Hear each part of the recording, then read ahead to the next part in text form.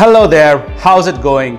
Today's video, as you can guess, is all about sherried whiskies or whiskies that have been either matured or finished in sherry casks or sherry seasoned casks. Now the difference between a sherry cask or sherry seasoned cask we will get into later. First and foremost, what is sherry?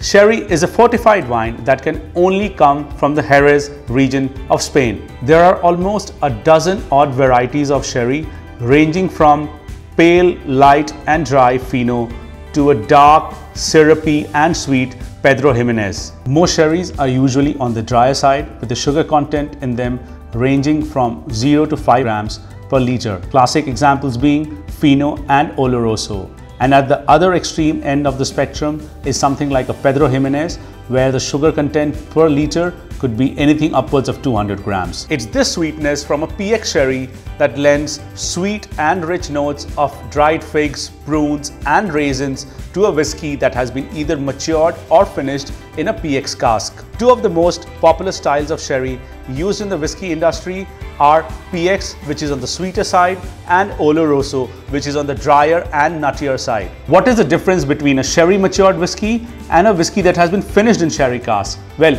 a sherry matured whiskey spends entire time in a sherry cask or a sherry seasoned cask, while the whiskeys that are finished in sherry cask typically spend about 6 to 24 months in a sherry cask or a sherry seasoned cask.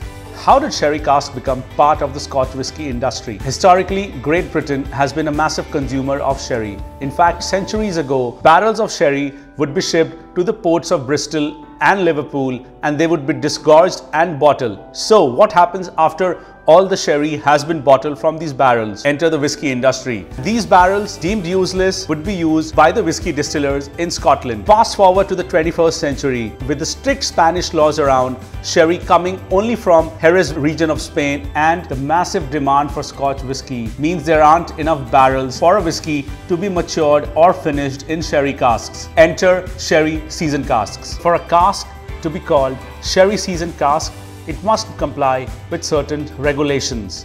For starters, it must be filled at least 85% with certified sherry wine made by the suppliers registered with the local sherry regulator, and the barrel must hold the wine for at least 1 year.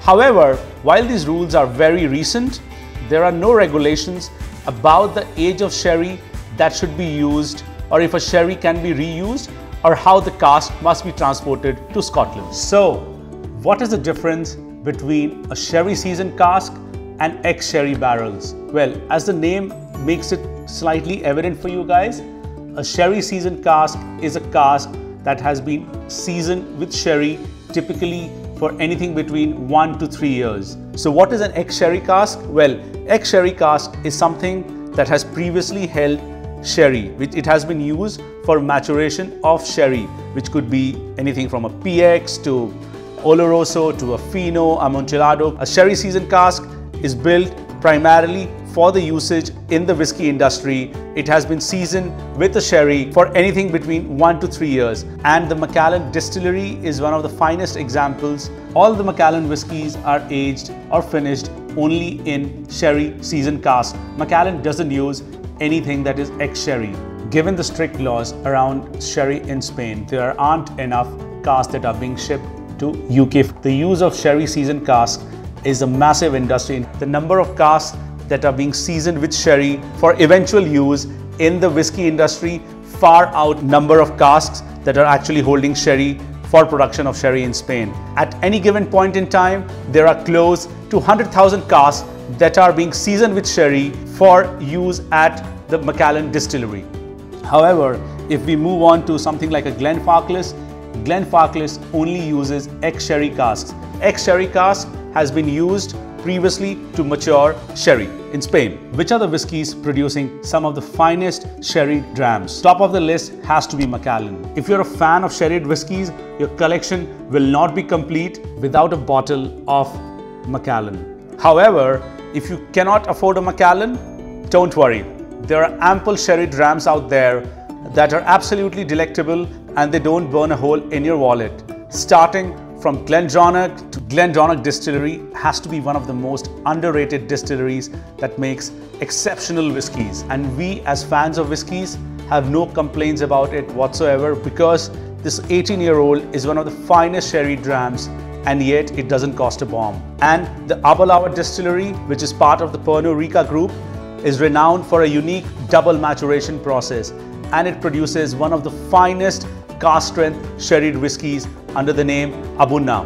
Move over to Glenfarclas, right? Another distillery. It's one of the very few family-owned distilleries in Scotland. In fact, since 1983, the Glenfarclas has been using only Oloroso sherry casks, and they make some of the finest sherry drams out there. The Glenfarclas 15-year-old is an all-time favorite for us. We have Dalmore, we have some fine whiskey coming from Tamdhu Distillery, and the use of sherry cask is not restricted to the Scotch whisky industry. In fact, now with the growing popularity of sherry drams, you have exceptional sherried whiskies coming from Japan, Taiwan, India, and a lot of sherry casks are being used in the bourbon industry as well. So now that you know a bit about sherry, different styles of sherry cask used in the whiskey industry and their influences on the flavor of the whiskey, here are some of the easily available sherried whiskey to start adding to your collection.